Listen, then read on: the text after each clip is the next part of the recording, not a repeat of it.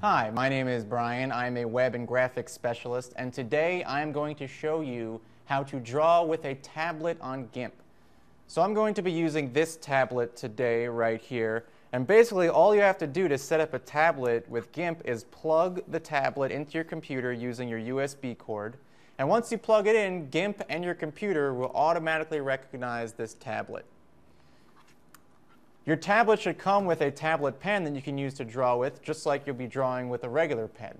The reason why you would use a tablet is because it might find it easier to draw with a pen as opposed to a mouse. So I have my tablet plugged in. I've got GIMP open right here, and I can just use this pen to draw on this yellow box that I made. There you go. It's pretty easy to set up. Just plug it in and GIMP will automatically recognize your tablet and then draw away with this pen just like a regular pen. That's how you draw with a tablet on GIMP. My name is Brian. Thanks for watching.